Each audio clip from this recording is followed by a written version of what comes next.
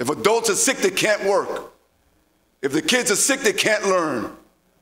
And so on and so forth. And then on the other side of that coin is economic development.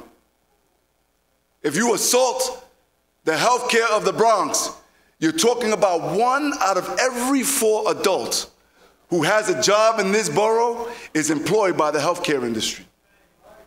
Montefiore being the largest employer.